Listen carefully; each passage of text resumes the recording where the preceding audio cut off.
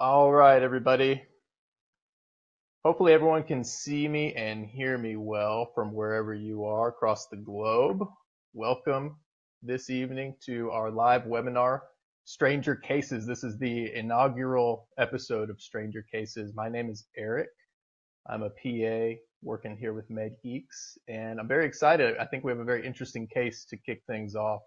The whole point of this series is going to be going through cases where the presentation wasn't typical. So, things are not always what they first appear to be. And that's kind of the idea we have with this. So this is a good case, I think, to start with. I've been following the comments on Facebook that everyone's been participating in. There's been a lot of feedback and a lot of supposing what might be going on with our grandma who has back pain. And I'm excited because it seems like people are throwing out a lot of really great ideas, a lot of the stuff we'll be talking about tonight. So without further ado, let's go ahead and get started. If at any point there becomes an issue with the video or the audio, you can try reconnecting. Maybe your computer is having connection issues, or maybe it's on my end. So feel free to use the chat window to communicate with me. At a few points as we get started, or as we get deeper into the presentation, I'm going to give y'all a chance to send in chat and some answers to some of the questions that I'm going to be asking, primarily focusing on developing a differential diagnosis and working up that differential to figure out what's going on. So let's go ahead and get started.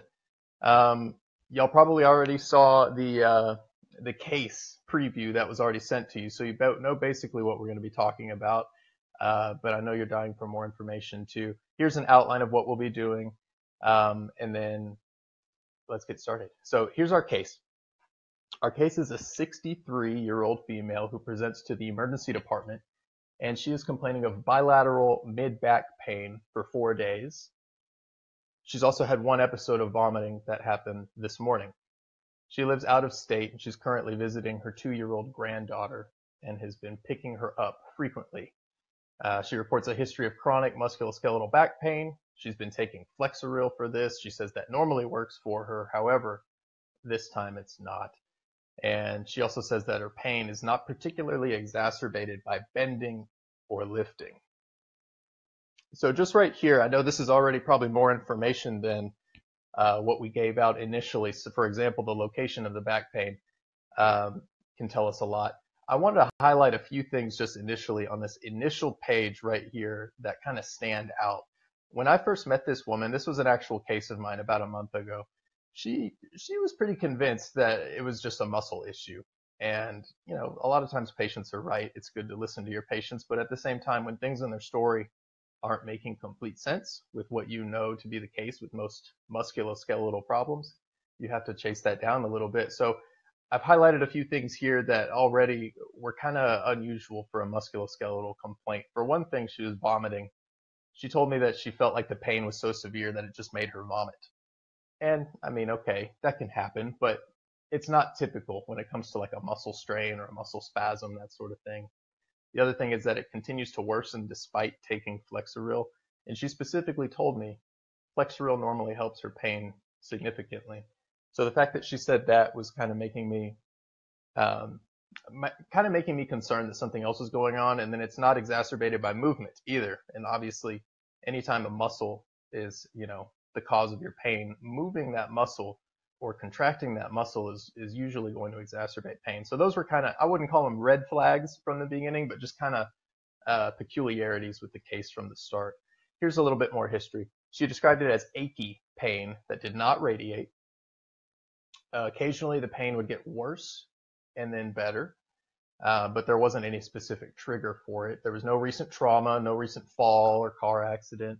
She said that the vomiting occurred, like I said earlier, when her pain was flaring up, and she described it as non-bloody, non-bilious. Well, she didn't describe it that way, but when I asked her, it was non-bloody, non-bilious.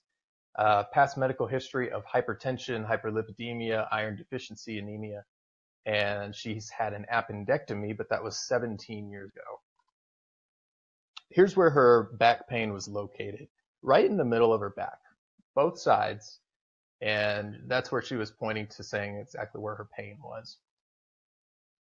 So here's her medications: lisinopril, simvastatin, and then, as we mentioned, cyclobenzaprine as needed for muscle spasms. But for the average 63-year-old patient, not too bad of a med list.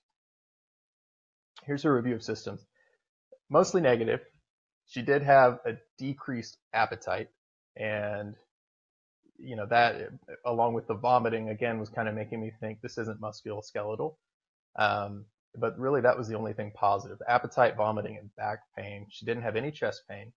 She denied abdominal pain. She denied shortness of breath.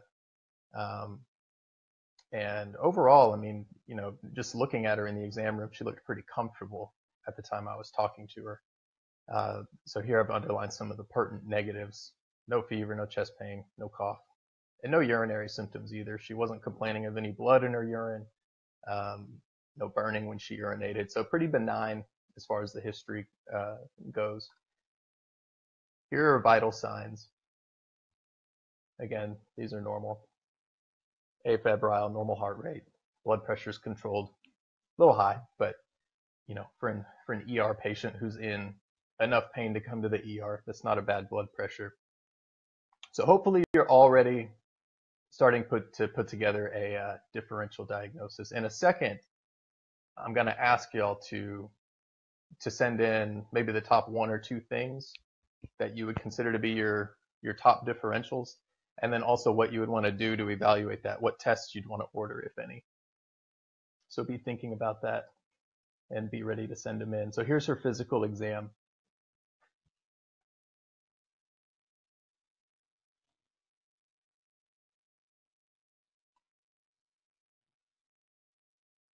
And then here's the easier to read version of the physical exam, where I've put in yellow the stuff that's abnormal. So she did have some epigastric discomfort. I don't know that I'd call it vocal tenderness. She wasn't guarding, she wasn't wincing. It wasn't a very significant thing. However, it was there. It was more than just a totally normal abdomen. But she had been vomiting, so I thought maybe she's just having a little bit of like spasms or something like that, or could be something else. So at this point, let's talk about differential. I mean, send in, type, if you don't mind, send it. I see some of you already have been, but send in one or two differentials you're thinking about. Now that you've seen the physical, you've got a pretty decent history, and what are you going to do to work it up? What's the testing that needs to happen in order to figure it out? So I'm seeing a lot of really good stuff that everyone's sending in. Seeing pneumonia. I'm seeing the stuff that you can't miss. I'm seeing AAA. I'm seeing heart attack. Yeah, myocardial infarction. Nephrolithiasis, pancreatitis. And it's good. It's good, yeah. So I think y'all are all thinking along the lines that, the bottom line here is when it comes to back pain, there is so much that could be causing back pain in this patient, particularly now that our attention is a little bit more focused on the abdomen as well. Someone saying a PE would do a CT scan. That's really not a bad thought at all. Pulmonary embolism in this case. The thing also to consider is that this is a female patient, and this is an older patient. And both of those things tend to have cardiac presentations that are a little bit atypical.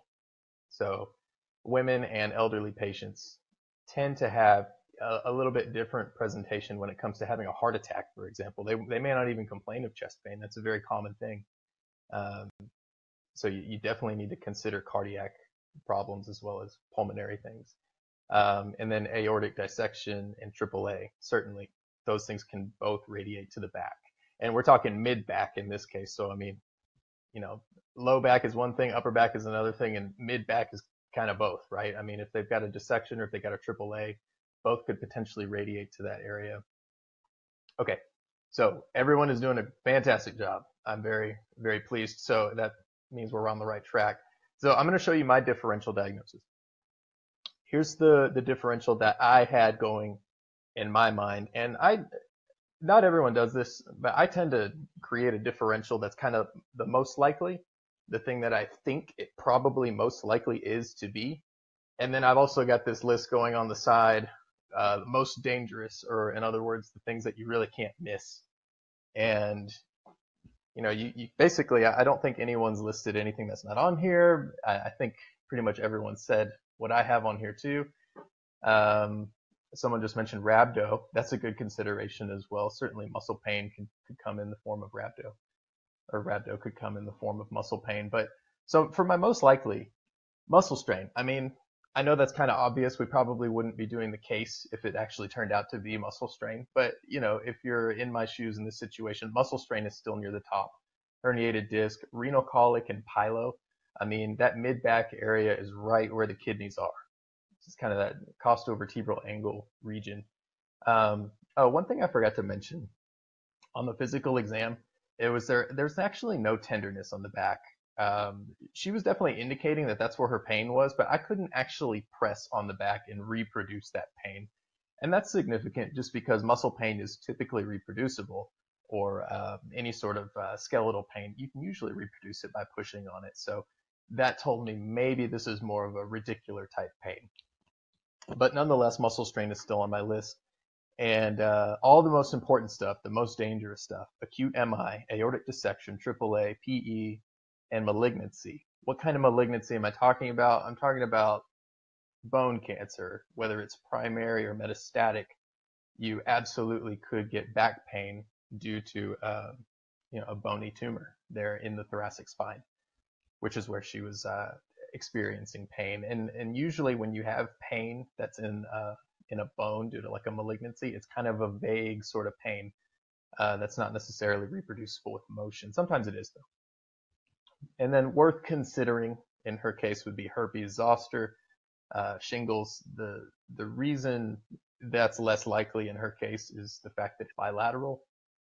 Shingles is kind of isolated to one side.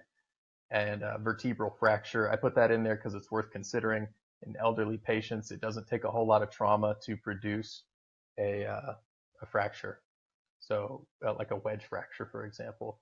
So next question, and y'all have been sending in these as well. What do you think we should do in terms of a workup? This lady obviously deserves a workup. When you're in the emergency department, that's kind of a big a decision point for you with every patient that you see. Are they going to get a workup or are they not? Some people you can really rely on history and physical to figure out what is going on, or more importantly, sometimes figure out what's not going on. But in this case, she definitely needs a workup. And let me show you what we did for the workup. This was the workup I pursued for her. So as far as labs, I ordered a CBC, CMP, lipase, troponin, and UA. I did order a chest x-ray and a thoracic spine x-ray and an EKG. I was kind of on the fence about the thoracic spine x-ray. That was mostly just because she said she had been doing some lifting, and she was having some pain there. I wasn't super concerned about malignancy, but I did want to just go ahead and get it just because in an elderly patient and you're not entirely sure what's going on, you tend to overorder a little bit. Maybe that's not the most responsible, but I did. I'm seeing someone list, or multiple people have listed a D dimer. I have that under the other considerations column, as well as a CT, gallbladder, ultrasound, and CT angiogram. So I did not order that initially. However, I was considering it. So I definitely wanted to do a cardiac workup. That's why we got the EKG and the troponin. I definitely wanted to get a chest x-ray. And I definitely wanted to get those labs, as I mentioned before. Any sort of gallbladder disease, pancreatitis, and so forth. You want to check a comprehensive metabolic panel and a lipase as well. So let's take a look at what happened next. Here's the EKG. I'll let y'all take a look at that for a second. The EKG is essentially normal. I mean, let me put up here what I have. She's got a normal sinus rhythm, rate of 68. Particularly, there's no ST elevation or depression, no T wave inversions. So really not an ischemic appearing EKG, no evidence of infarction. So this is reassuring that it's, less likely cardiac, but we definitely still wanted to get the troponin as well. All right, let's take a look at the chest x-ray. Here's her chest x-ray.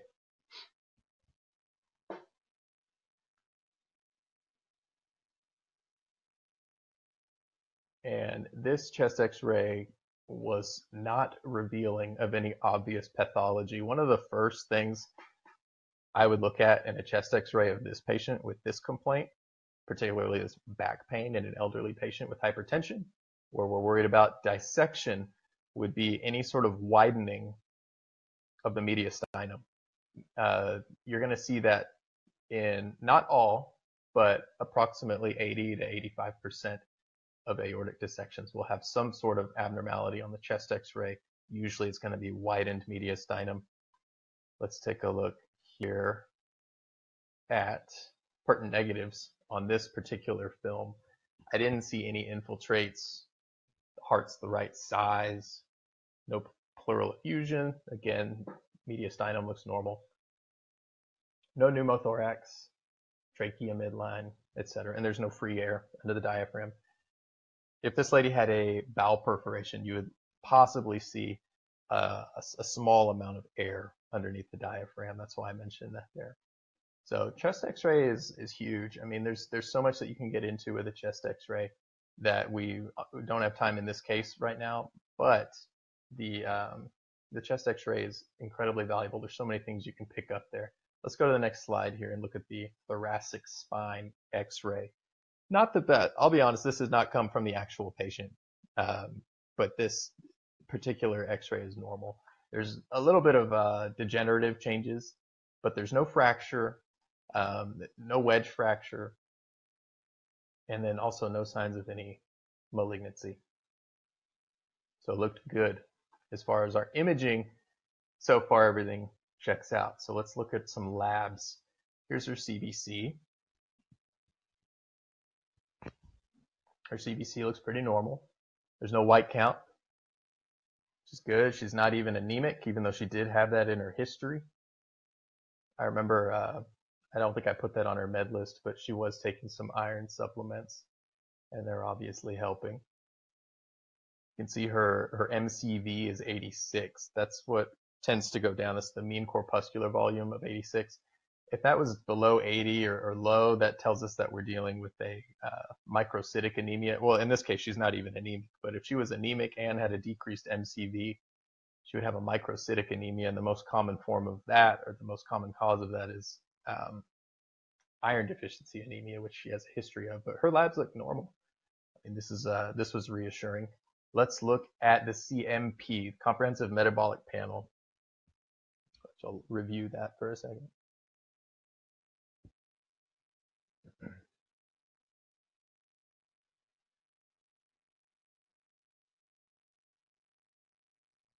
So it's mostly normal. As we get to the bottom, I didn't bold it on the first slide because I didn't want it to be obvious, but towards the bottom we see what is a very abnormal finding.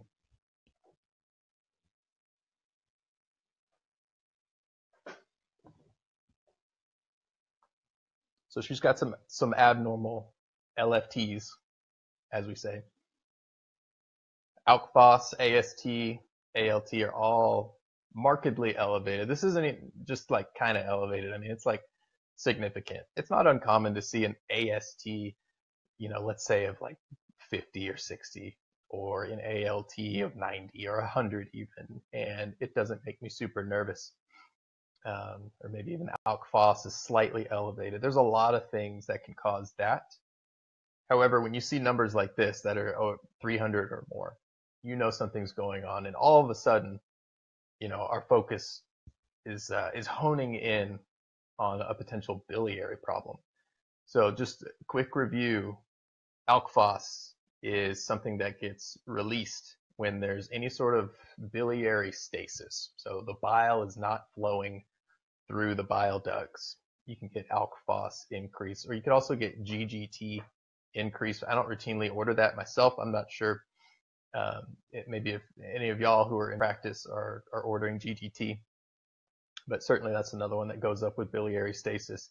AST and ALT are kind of non-specific. However, they do tell us that there's something irritating the liver.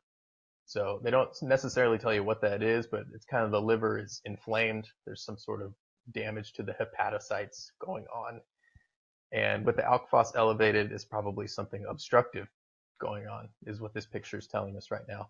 So bilirubin is normal though, which is good, because that's another thing that tends to go up if there's like a severe obstructive problem going on, is the bilirubin will jump up as well. Fortunately, hers is normal. So obviously our differential needs to kind of hone in a little bit now that we see this. Before we get to that though, let's look at her UA.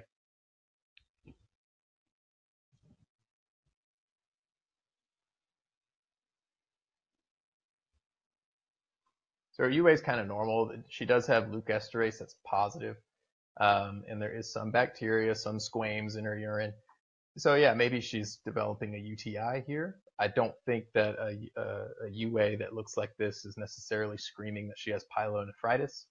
So definitely less likely that pyelo is what's going on, particularly given what we saw in the last slide with the LFTs markedly increased. And her lipase is normal, and her troponin is normal. So the lipase is significant for the fact that it would go up if there was pancreatitis going on. But she doesn't appear to have that. So we go back to our differential diagnosis list. This is the original list that we started with. I'm going to rearrange it here because we've got more information. Biliary disease jumps toward the top. So biliary disease towards the top because of what we saw. We can rule out pancreatitis just because, at least for now, because her lipase is normal. You could also check an amylase to see if that was abnormal, which I did not do, but lipase was normal.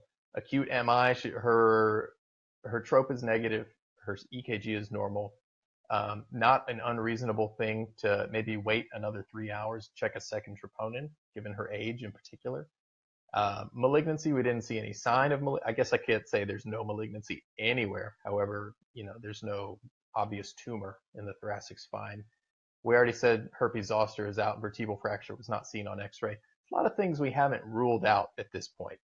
That's kind of the main point of this slide that we're looking at. There's a lot of things that have not been ruled out. For example, some of the big ones, aortic dissection, AAA, PE. However, when you see something that could obviously be the cause and explain what her symptoms are, such as something with the biliary tree, that becomes more likely. But you got to be careful not to miss things. In her case, let's talk about what could be causing her biliary disease. Cholecystitis, which is infection or inflammation of the gallbladder. Cholelithiasis, stones in the gallbladder. Choledocholithiasis, which is when you get a stone that's left the gallbladder and is in the common bile duct. And then we have ascending cholangitis, and that's when you get a nasty infection. So what are we going to do next? What would y'all want next in this patient now that we know what we do know? Because I don't think we're done yet. We don't necessarily have our diagnosis. So what would be the next test or the next intervention that this patient needs? I'm seeing someone say MRCP. Luann is saying MRCP, and I think that's a great consideration. MRCP would definitely help us figure out what's going on as far as, is there a stone that's causing these symptoms, or another problem too. Seeing right upper quadrant ultrasound, bedside ultrasound, abdominal ultrasound. Yeah, that's exactly right. Y'all are right. Which is what I did. I ordered a gallbladder ultrasound, or a right upper quadrant ultrasound. And here's what it showed. These were the findings. Numerous gallstones, no pericholecystic fluid, aka no fluid around the gallbladder, which is something that we sometimes see in cholecystitis. The gallbladder wall thickness was normal, and common bile duct diameter was 9 millimeters, which is elevated. So that's a dilated common bile duct. We didn't see any stone within the common bile duct. So just a special note here. Just because there's not a visualized stone on the ultrasound within the common bile duct doesn't mean that there isn't one there. And ultrasounds are not particularly sensitive for a stone that's distal in the common bile duct. So, and that's just due to overlying bowel gas. So you can't necessarily see it if it's there. But what we do know is that the common bile duct diameter is 9 millimeters. Normal's less than 4. Sometimes if you've got an older patient, normal can be a little bit larger than 4 without there necessarily being choledocholithiasis present. However, in her case, I mean, 9 millimeters is pretty large. Plus, she's having symptoms that are indicating that there's a problem going on. Plus, her labs were abnormal. So that's what we got going on right now. Let's look at the next slide here. Let's go through that biliary differential that we had. Cholelithiasis, yes. The answer is yes. She does have that. We saw that on the ultrasound. Choledocholithiasis, I don't think we've necessarily 100% said that that's true at this point, although it's highly suggested by the fact that she had labs and imaging that way. Sherry's asking, were there positive Murphy's sign on exam? And I would say no. She did have a little bit of discomfort when I was pressing in the epigastric area, but I wouldn't call it a slam dunk Murphy's sign, and there wasn't a sonographic Murphy's sign either. Cholecystitis at this point, I would call it unlikely based on what we know, because there's no gallbladder wall thickening, no fluid, and then she didn't have a white count either, normal vitals, and then ascending cholangitis, for the same reasons, is unlikely. There's no white count, no fever, no jaundice, and she looked really fine. I mean, clinically, she looked very well. So what are we going to do next? What's the next step? I'm seeing someone say ERCP. ERCP for diagnosis and removal of stone. That's a consideration. Does anyone have any other consideration? I know someone already said MRCP earlier, and we're going to talk about what all these studies are, what these tests are in just a moment. I think the next slide actually.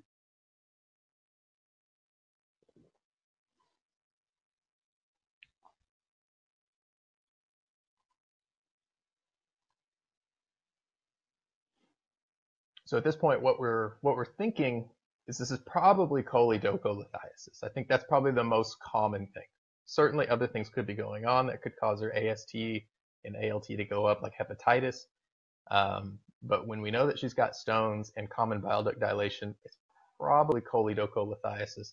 At this point, if you were to call GI, and GI is the specialty that manages this, if you were to call them, they would probably want a little bit more imaging. So let's look at our options. And that's what happened in this case. I called GI, and I'll tell you what he told me in a second. But these are our imaging options when we're thinking choledocholithiasis, but we haven't seen a stone on the gallbladder ultrasound itself. In ERCP, endoscopic retrograde cholangiopancreatography. Okay, that's really hard to say. That's why we say ERCP. An ERCP is a procedure where they go down with a scope and they actually inject some dye, and it gives a good outline of the biliary tree.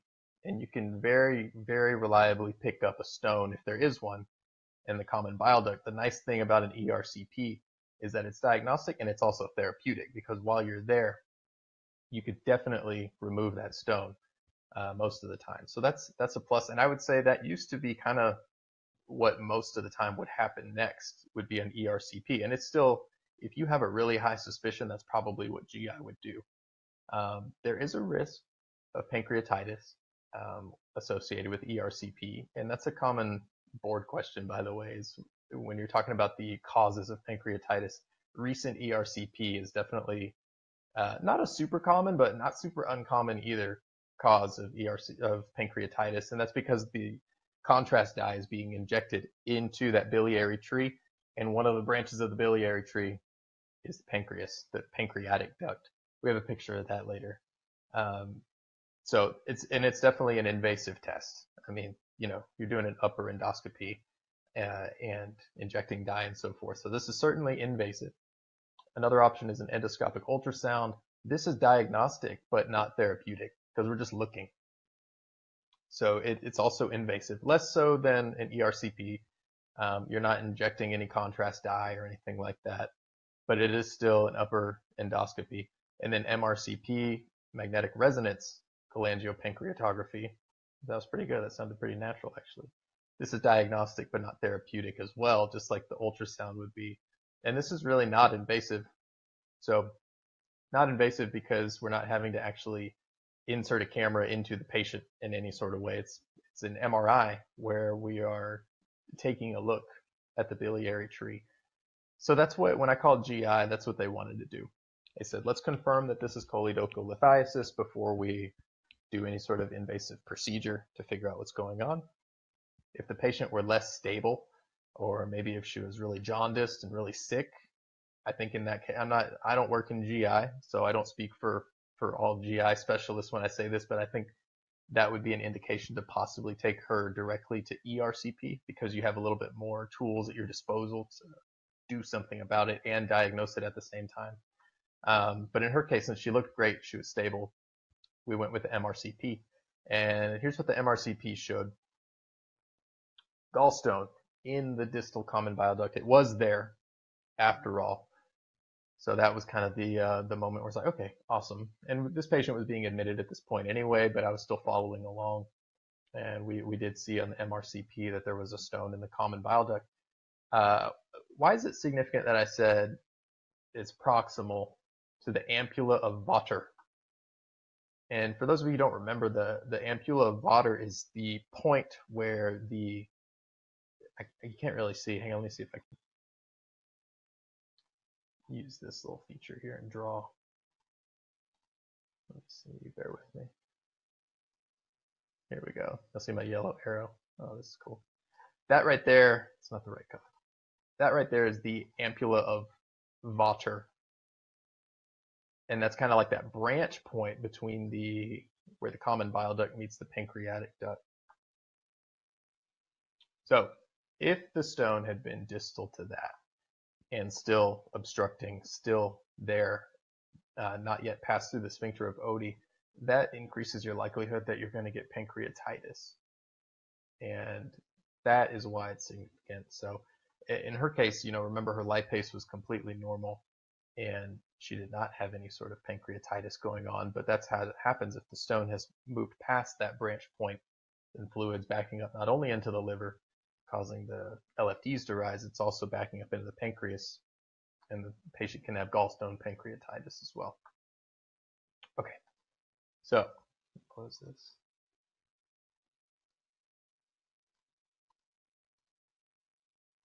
Got it. Okay, so this is what happened with the patient. They were admitted, they were made NPO, put on pain control, antiemetics, and IV antibiotics. I started her on Zosyn after talking with the GI specialist. We put her on Zosyn. They underwent ERCP after we got the MRCP, knowing where the stone was, and they retrieved the stone.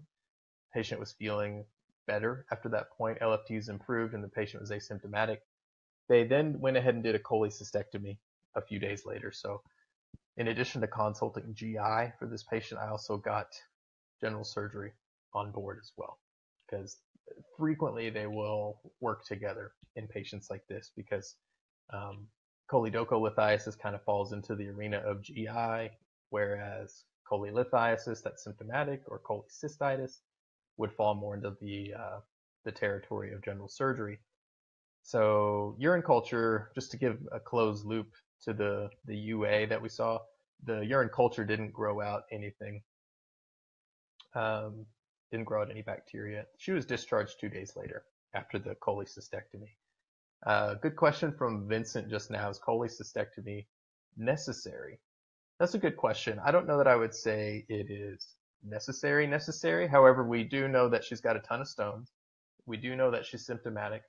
And we do know that some of the stones are known to come into the common bile duct. So we do know that if you don't do it now, there's probably a good chance you're going to need to do this again if you don't go ahead and take the gallbladder while she's here.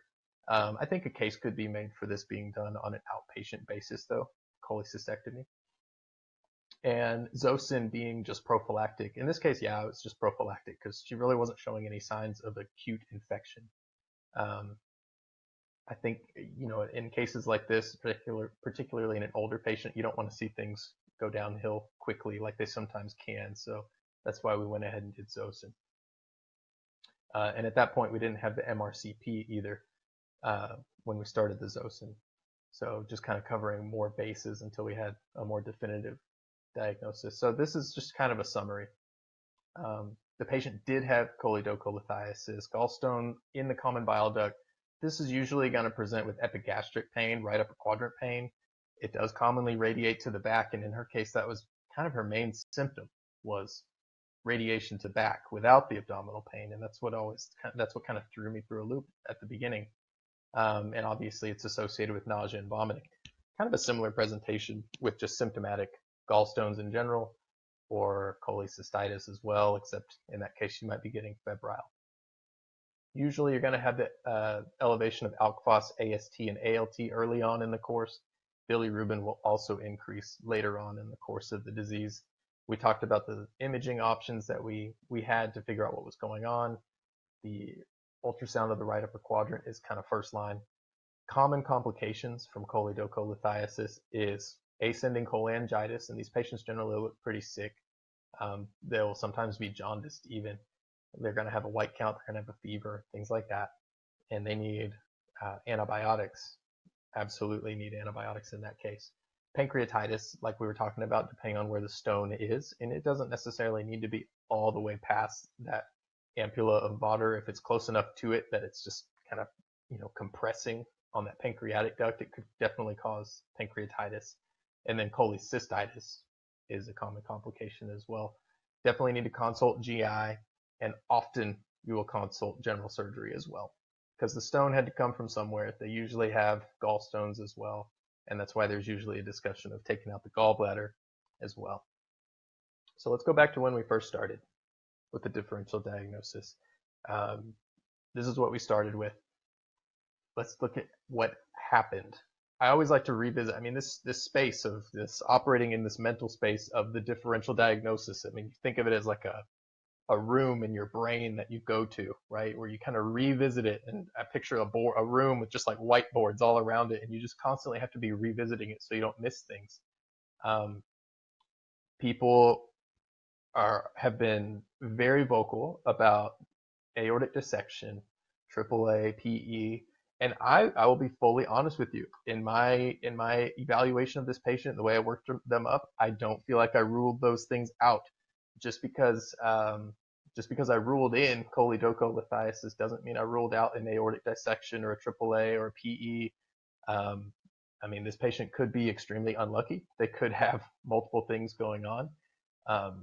That being said, I do feel comfortable that I didn't miss it, and admitting the patient and letting a lot of people observe and monitor them for the next week. And, certainly if this was an aortic dissection or a rupturing AAA, those symptoms would present themselves a lot more. So if I were to have ordered all of those tests that I did, and let's say the LFTs came back normal, and all of a sudden we don't have choledocholithiasis, at that point I probably would have done exactly what I'm doing now and come back to the differential diagnosis and say, do I need to do more of a workup? Do I need to work harder to rule out some of these more dangerous things? Because I've ruled out the most likelies, and I'm kind of stuck with the most dangerous diagnoses to work up. And if this patient looked a little bit more unstable, or if they were also complaining of chest pain, or if there was something in the history that was more worrisome, I probably would have gone ahead and worked up dissection, AAA, PE alongside my initial labs. So let's talk more about what we would do if we wanted to. So we know it was biliary disease in this case. We know that. These are the things that are left unruled out, if you will. And I just want to take a few minutes to kind of go through and talk about what you would do in that case, because I feel like I don't want to leave y'all hanging, because we talked so much about these potentially being the case. For a muscle strain is a clinical diagnosis. So, it's kind of hard to fully rule that out. It's more of a diagnosis of exclusion based on history and physical exam. Herniated disc, if you wanted to completely, definitively diagnose that, you would need some imaging. CT or an MRI of the affected area. You wouldn't need contrast for that. As far as an emergent setting, if there's any sort of neurodeficit or very severe pain, or the patient's not walking or have any sort of loss of function, then it's indicated to go ahead and get that imaging in the emergency department. In her case, though, she was, functioning very well, so I didn't feel that was necessary. Renal colic. So let's talk about that. I feel like I'm pretty confident that in her case it wasn't renal colic. However, absence of hematuria, because she didn't have hematuria, absence of hematuria is not 100% though. You can't rule out renal colic just based on the fact that there's no blood in the urine. You'll miss about 10 to 30% of those. CT abdomen pelvis without contrast is how you would diagnose that. It's kind of the imaging study of choice, particularly if it's a first-time stone. You could also do a renal ultrasound and an abdominal x-ray. That's going to be looking for hydronephrosis, plus you can sometimes see a stone on just a plain film x-ray, and you can get the size and location from that. This is not as sensitive as a CT scan, but if you know that the patient makes stones, or you know they have an active stone, you don't want to just CT their belly repeatedly, because that's a lot of radiation and we don't need to do that necessarily. So that's how I would approach these three. For a peptic ulcer, definitive diagnosis, you would need an upper endoscopy. You could do H. pylori testing as well. And a lot of the stuff in the history would clue you in as well. CBC would also be helpful if they've got anemia. Maybe this is a bleeding peptic ulcer disease, so upper GI bleed. Look for free air under the diaphragm on abdominal films, and you can do a stool guaiac as well to look for bleeding. AAA, abdominal aortic aneurysm. This is one of those ones where it's very dangerous and you don't want to miss it. On physical exam, you will sometimes be able to palpate a pulsatile mass. That's kind of the classic thing. But a lot of these patients are obese and you can't feel their aorta particularly well. So you have to have a high index of suspicion if you can't find another reason for their back pain. So what do? Imaging is the way you do it. Abdominal ultrasound versus a CT abdomen pelvis with IV contrast. Most people would go straight to the CT. The reason for that is a CT is very good at picking up the presence of the aneurysm itself, as well as whether or not it's ruptured.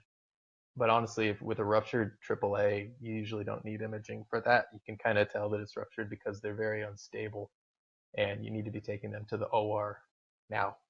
Abdominal ultrasound, though, is almost just as sensitive. It's near 100% sensitive, just like a CT is, to detect the aneurysm, but less reliable when it comes to the rupture. So that's how you'd rule out a AAA, is with CT or abdominal ultrasound.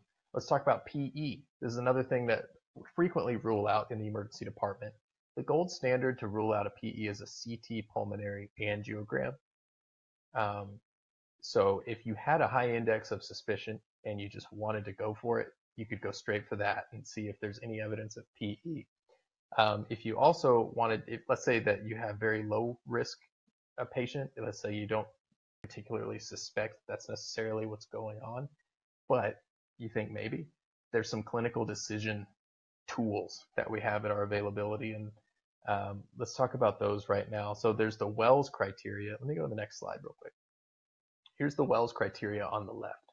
Wells criteria kind of helps you determine what the pretest probability of a PE would be. And you add up the points if they're positive, and basically if a patient falls into the score of 0 to 1, they're considered low risk. 2 to 6 are intermediate, or 7 or more high. Basically, what I'm talking about in this case is a low risk patient. You would consider moving on to a D-dimer test if they're PERC positive. So, for example, frequently in the ER, you'd see a patient that comes in, and let's say their Wells criteria low. Then you advance to use the PERC rule, PE rule out criteria, and that's this on the right here. And basically, if they have any of these things, it doesn't matter, there's no points or anything, it's just yes or no. If any of these criteria under the PE rule out criteria are yes, then they're PERC positive, we say. And at that point, in a low risk patient, you should consider D-dimer testing or just going straight to a CT scan if you're worried about that. So frequently the pathway is, okay, they're low probability, they're PERC negative, then I'm not so worried about it. It's probably not a PE. It's probably something else. No further workup. But if their PERK rule was positive, such as in this patient, she's PERK positive because she's older than 50, then you would want to do a D-dimer test. And D-dimer tests are kind of the bane of the ER or urgent care, anywhere where you're ordering them, because it's kind of like rolling the dice. If the D-dimer is positive, you have to do a CTA. But if the D-dimer is negative, you high five everyone around you and say, hey, cool, I didn't think it was a PE, I just wanted to make sure, and the dimer is negative. I will say, though, that this whole process, this whole pathway I'm going through, I mean, could be a whole lecture in and of itself. But I will say that people utilize these tools differently in terms of relying on them. Some people don't trust them as much, and so you definitely want to, learn from the people around you who, maybe have more experience or so forth. Don't let these tools completely dictate what you're doing all the time. Another thing that we need to rule out was aortic dissection. So just like PE, you want to get a CTA. It's a different type of CTA, though. I think they have different protocols for the timing of the dye and so forth. I'm not 100% on that, though. But it's a CTA. Is the gold standard. I mentioned earlier the chest x-ray is going to be abnormal 85% of the time when you have an aortic dissection. Usually mediastinum is widened. You get a pleural effusion, abnormal aortic or cardiac contour. Here's the most important thing, though. It's not sufficient to rule out a dissection. So if you really think they may have a dissection, don't just order a chest x-ray. You have to do more. We talked about a clinical decision tool for PE. There's also one for aortic dissection. It's called the Aortic Dissection Detection Risk Score. I'm not going to read all this, but I want you to know it's a thing. So basically, there's 3 categories that we try to put our patients into: predisposing conditions, pain features, and physical findings. If they meet any of these boxes, it's worth a point. So then, if they're a score of 0 to 1, you consider just doing a D-dimer, just like in PE. If that's elevated, do a CTA. 2 to 3, just go straight to CTA. So here are those categories again. A D-dimer test is one of those things where it can be helpful in a low-risk patient in order to rule things out without doing the massive workup. Okay, so that's everything in terms of all the differentials. The last thing I want to say about rule outs, particularly with those tools that we were going through, don't let these clinical decision tools kind of override your clinical judgment. In other words, don't say, oh, this is, the decision tool thinks it's fine, then I'm not going to worry about it. You still have to sleep at night. It's still your patient. They're tools, and you're the one that's wielding them, not vice versa. So always rely on the fact that you have a functioning brain, and you're very smart, and you have an excellent education, and you have tools at your disposal. Use your clinical judgment. That being said, they can really help. These decision-making tools can really help, because we don't want to just be CT scanning everyone. So that's kind of the reason that they were developed. So here's some key takeaways. Do not assume that the patient is right. So that may sound a little mean at first, but certainly listen to your patient, consider what they're saying, but don't assume that they're right. This patient, when she first came in and saw me, she was pretty sure she knew exactly what was going on, and she was telling me, hey, you know what? All this is my muscle strain. I get this all the time. I've been picking up my granddaughter a lot, and that's all it is. I just need something a little bit stronger. I just need like some Tylenol with codeine or something just to get me through the next couple days. And I'll be fine, and I'm going to fly back home, and I'll follow up with my PCP. I mean, I could have very easily, and I'll be honest, I almost did, could have very easily just said, you know what? Sounds like a great story to me. Yeah, absolutely. Why don't we do that? But something just seemed off. Maybe it was her age, the history about the flexeril not working, the vomiting was a little fishy. So don't assume the patient is right. Make sure that you're actually doing your due diligence on that and using your own thought processes as well. Pay attention to the discrepancies from a typical presentation. So whenever there's things that kind of send up those yellow flags, if you will, when you're getting your history, pay attention to them and think, man, maybe something else is going on here. Consider the other organ systems around that region of the body. Consider What else may be going on? The next point, many intrathoracic and intra-abdominal pathologies will cause radiation of pain to the back. And that's basically all the stuff we had on our differential, plus more. Honestly, there's more stuff too. But there's a lot of stuff that causes back pain. And what's really frustrating is there's a ton of people with back pain. So constantly going through this battle with back pain all the time. So for those of you who are students right now, or those of you who are perhaps newer graduates and just becoming clinicians, there's a lot that you have to go through and a lot you have to consider with back pain. But if you stay really disciplined to it and chase down things that are abnormal and watch out for the red flags or the yellow flags, you'll get really good at it quickly because you see a ton of back pain. It's just really important to stay vigilant. The next point, in low risk patients, consider labs prior to obtaining gallbladder imaging. So I do this a lot with a patient that may have epigastric pain. If they're not tender on their examination, you don't necessarily need to jump straight to an ultrasound or a CT scan. You can check labs first. You can make sure that they're tolerating PO. You can make sure that their vital signs stay stable. You don't have to jump straight to doing imaging. In this case, her labs were abnormal, so we did do imaging, but I just want to make that a takeaway that you shouldn't necessarily assume that you need to do imaging on all your patients with possible belly problems. Next point, common bile duct stones often are not seen directly on the gallbladder ultrasound, but watch for common bile duct dilation. So that's a lot more sensitive to see dilation. And that was the case with our patient today. And then watch for the complications of choledocholithiasis, so ascending cholangitis, pancreatitis, and cholecystitis. Okay, so that's the case. I hope y'all enjoyed it. I hope that was fun. I actually had a lot of fun doing that. I wanted to let y'all know that if you enjoy Medgeeks and you enjoy what we're doing and you find these things helpful, I want to tell you about a new thing that we're rolling out, and it actually goes live today, which is kind of exciting. But we have a new product through Medgeek called In the Know, which is a monthly audio review. This is going to be hosted by Medgeek's own Joe Rad, who's a PA. And basically what it's going to be is each month he's going to be going through the most important medical updates that impact you and where you practice. And this is primarily focusing on primary care, internal medicine. He's going to have guests that are giving insights and perspectives on how to handle these topics. And like I said, this is launching today, and it's kind of exciting. We're excited to talk about this. We're doing early bird pricing today, and y'all are the first people to hear about it right now, so good for you for sticking around. Get started with In the Know for only $9.99 a month. So if you do that, if you do the early bird pricing, we're throwing in a couple bonuses because y'all were here for the case. Thinking Like a Clinician is another program that we have.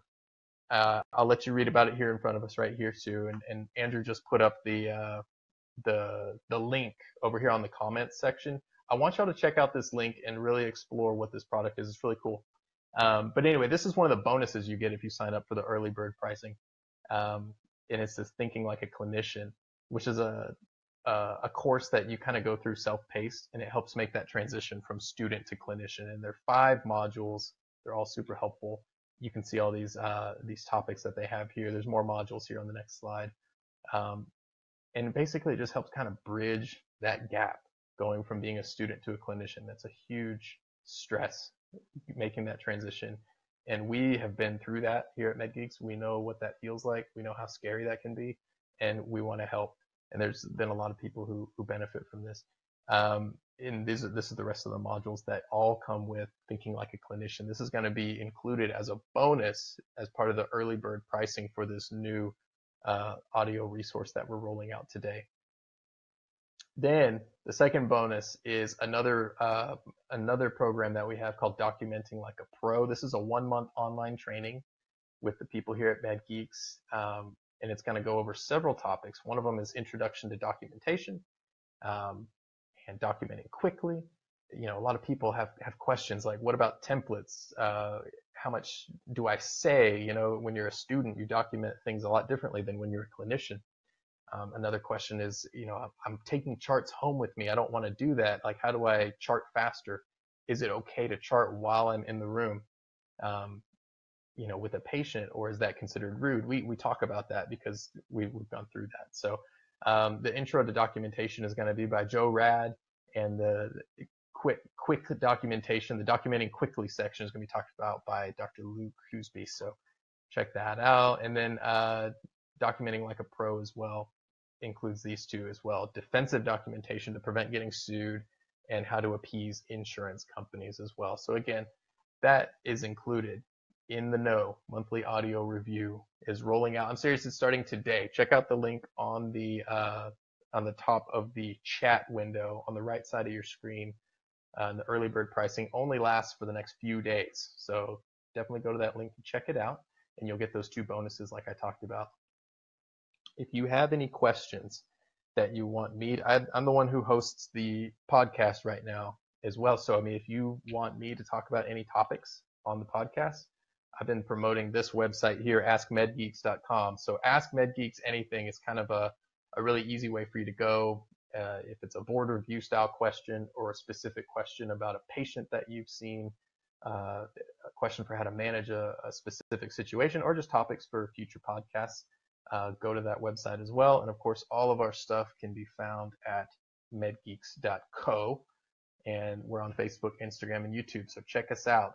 And again, that link for this new program that we're rolling out today, In the Know, is at the top of the screen on the right, so check it out. I thank y'all very much for joining us for this hour. It looks like we're finishing up right around an hour, which is good. I think y'all all had a lot of input to put, and I appreciate it. If you have any questions about this this program that we're talking about, In the Know, the monthly audio review, on the link up above, there's definitely some stuff that you want to check out. There's a place where you can ask questions too. I know that Andrew and Joe have been working really hard on getting the first episode for next month up and running, and I got to hear a little bit about what it's about. So, and I think y'all are going to like it. I'm looking forward to it myself. So check it out. And as always, I really appreciate y'all joining us, and we will see y'all when we do this again next month. Thanks so much. Bye.